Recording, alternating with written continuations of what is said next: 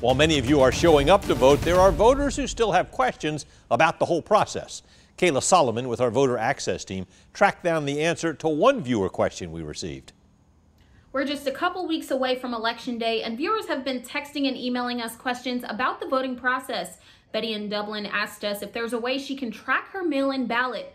We found the answer. The Secretary of State's office rolled out an online portal where you can track the status of your absentee ballot. But besides the portal, there's also an app called Ballot Tracks, where you can get notifications on your phone instead of having to log into the Secretary of State's office website. The app allows you to sign up for texts, emails, or a phone call to let you know when your local Board of Elections office has received your ballot. Chris Harvey, State Election Supervisor, explains how it works. So if you're concerned about your ballot getting back and you don't want to log into our system and look at it, you sign up, you get a text message, your phone goes bing, you look down, it says, hey, your absentee ballot has been accepted by Bibb County Election Office, and you're good to go.